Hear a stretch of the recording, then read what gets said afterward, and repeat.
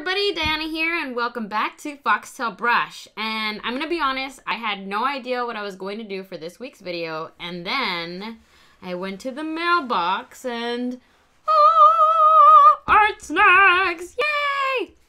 So this is the March Artsnacks box, and I haven't opened it yet. There's still a little, I just ripped off the mailing thing, but let's open it up. Okay, scissors. Open it up and see what's inside. I'm wondering what we're gonna get today. You think it's more paint? Do you think it's some more pencils? All right, let's see. Let's start. Whoa, what's this? What is this? Ooh, a pencil bag. Let's see. Ooh, and I love this color. I love, like, you know, like teal blue. I guess it just looks plain blue on my camera, but it's a little bit teal colored. And it's, oh, it's double zip. Oh, I like that. I've never had a double zip bag before. So this will be nice. I can, like, organize things a lot better. I need to organize in general. But yeah, so that's cute. And it has the little Artsnacks pencil logo on it. So yeah, nice size. I mean, you can't put, like, a ton of pencils in there, but I'm sure, like, if you're gonna go out, do like some art out in the park or something, you know, just take some of the essentials like a pen, pencils, erasers, whatnot, maybe some basic colors. So yeah, I like that. And warheads! Oh man, memories. Who used to eat these? I used to eat these all the time back in, like, what? Elementary school? Junior high school? I don't know. But me and my friends used to, like, who can eat the most without making a face? So, alright, wait. Let's get the list out. Alright, Artsnacks pencil case. Ooh, retail value, $13.25. So, custom made from durable nylon. This case comes in Artsnacks teal. Haha, see, I told you it was teal. And a color exclusive to our customers. Ooh, so I'm guessing they sell this, but they don't have it available in this color anywhere else. So that's cool. Exclusive. All right, so next we're gonna look for, ooh, I see stickers. I like stickers. Okay, let's see. Let's look for the Copic Chiao double-ended marker. Why is everything in foreign languages? I can't translate. All right. Like, so let's look for the Copic.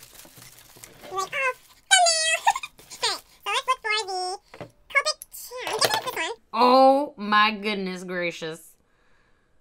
It says alcohol-based marker, so that's good. Double-ended marker has two durable nibs, super brush on one end, and medium broad chisel on the other end. Ooh, let's see. Oh, look at that chisel. Look at that. Okay, wait, let me get my scrap paper. 1 second. Scratch paper. Oh, and I just wrote on myself. Okay. Ooh.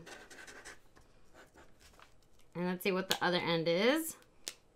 Whoa, it's a brush pen. Whoa. I've never owned a Copic marker before. I know they're expensive. I've never really been into markers. I guess because it's the same thing as pen. They're so permanent, and I'm afraid of that. But I don't know. This will be fun to test it out. And I really like the brush tip that you get such, like, a, you know, like calligraphy style kind of effect. But yeah, that's cool. Oh, and it is apparently refillable and the nibs are replaceable. Ooh, and I like the color too, like a burgundy kind of color. And then let's see over here. Copic multi-liner. Here we go. And we got brown. This is 0.3. Oh, I like the fine tip pens. Ooh, so it's a very light brown. It's not super dark. Oh, that's gonna be fun. Oh, so excited about the pen. All right. Wow, I feel fancy now because I've never had Copic product anything. So yeah, feeling fancy. Lyra Color Giants. Lay down. Oh, I didn't even read the pen. We're including 2 Copic products this month. Yeah, because Copic is fancy. Sturdy nib and smooth ink flow. Nice. Archival pigment-based ink is waterproof and Copic proof when dry. Meaning it will not bleed when colored over with your new Copic Chow marker. Ooh. To avoid smearing, we recommend using this pen before applying colored pencils. Okay. So now we know. Pen first, pencils after. Gotcha. And then lay down some major color with Lyra Color Giants. These oversized, highly pigmented color pencils are perfect for covering large areas in your artwork. Bah! Extra thick, break-resistant cores last 3 times longer than regular color pencils. We've packed your box with 2 different colors so you can fully experience their brilliant light-fast quality. Ooh, so light-fast means it will not fade if you leave it in the sun. Well, you're drawing, not the pencils. Hey, this one's not as sharp as this one. What the heck? Ooh, so this one's similar. You can see here. This is a little bit more purple. This is a little bit more red, but they're similar tones. My only question is, what size sharpener are you gonna need for these pencils? Because they're pretty fat pencils. I don't think I own a sharpener that big, but we'll have to go get one. It's okay. We will figure it out. All right, and the last thing is our birthday present to you. Artsnacks turns 5 years old this month. Woo! Happy birthday, Artsnacks. It's been an exciting year, and we're celebrating a birthday gift to you, a limited edition Artsnacks sticker sheet. Woo! And then apparently they're having a live stream on March 22nd to demo their products. Cool. So let's look at the stickers. So I really like stickers. I don't know. I grew up around the age of like Hello Kitty stores, so I used to always buy the stickers and stuff, but I never used the stickers. I just saved them and hoarded them. I think I actually still have some from when I was like 10 years old, and I was like, I'm just gonna save this forever. So I love stickers, but I don't know, I guess I don't like putting them places because then I'm like, there, now it's done, I can never use it again. What if I had an emergency that I needed a sticker? And now I can't use the sticker. I don't know. I know, I'm weird. It doesn't make sense, but whatever. So we have it looks like a sketchbook, a cake with, instead of a candle, it has a pencil. That's really clever. Artsnacks.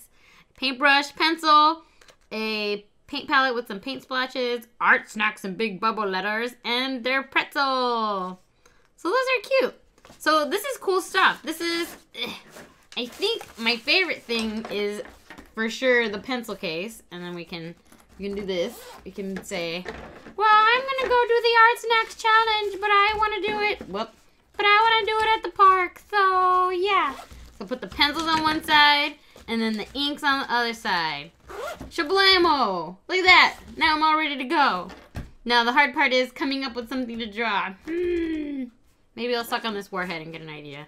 Man, extreme sour. I don't know if I want to eat this. Maybe I should record my face like reacting to eating this thing. We'll see. Maybe at the end I'll like stick that in there. Alright, so let's get to doing some art.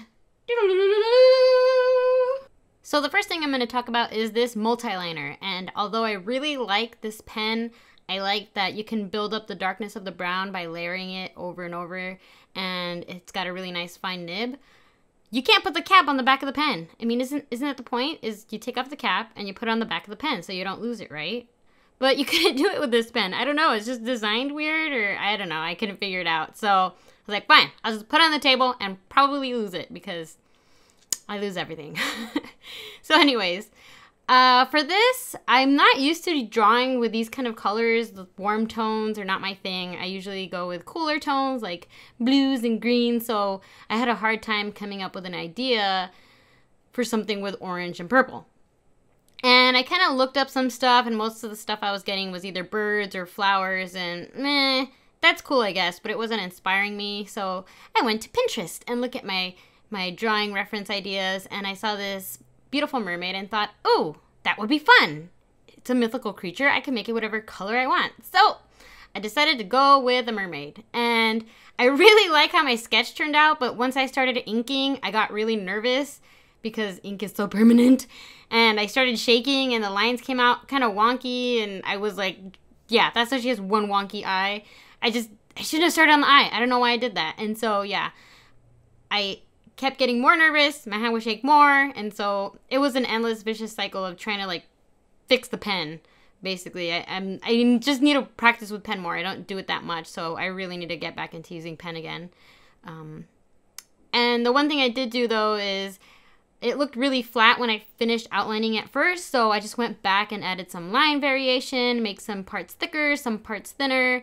So if you draw and you have drawings that look kind of flat, just adding a little bit of line variation like that will really help bring some more dimension to your drawing and make it more, you know, it'll just pop. It'll look more finished than if it was just simple, straight, you know, thin, squiggly lines.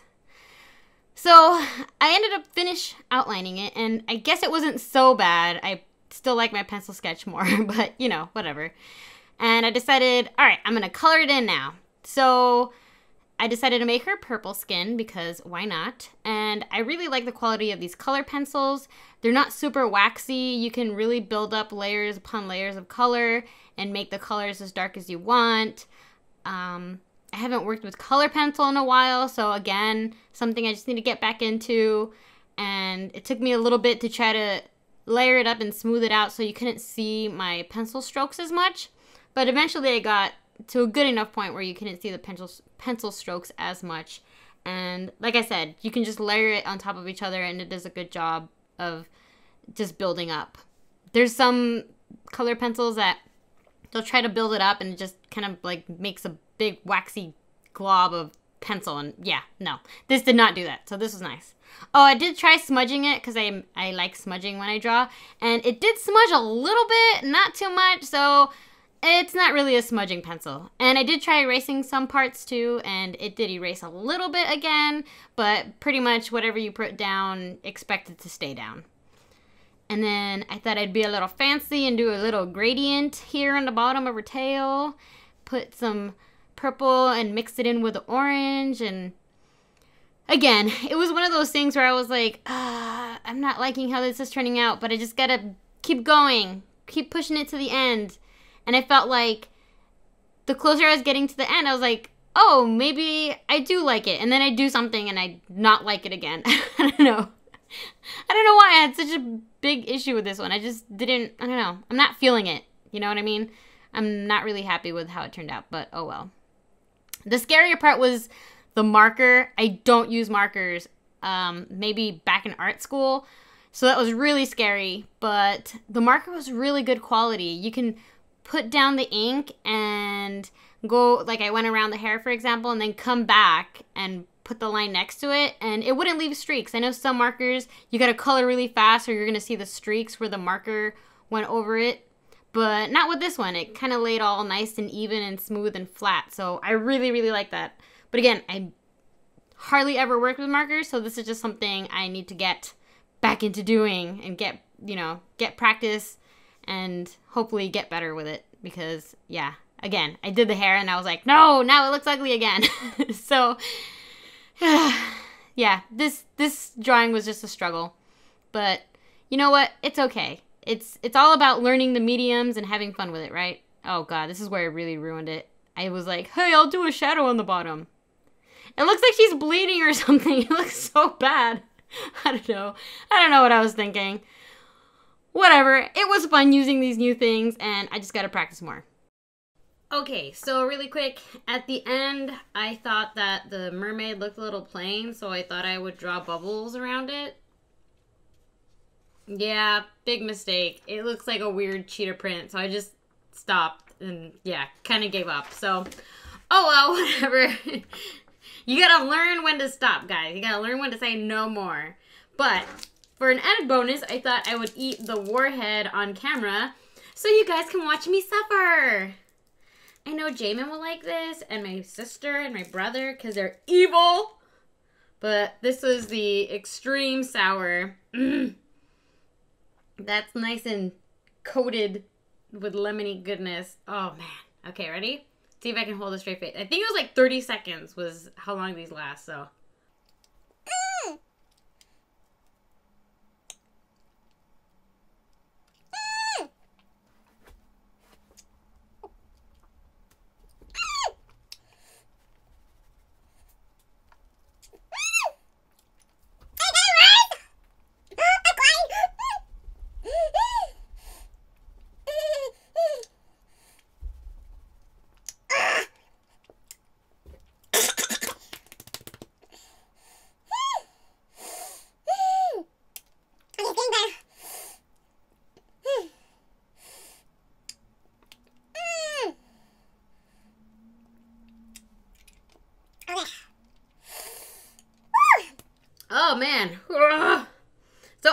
sour stuff, like, I love putting lemon on everything.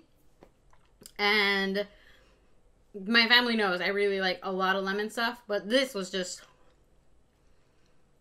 Did they make them stronger? I don't remember them being this bad as a kid. Oh my gosh. I can't feel my tongue.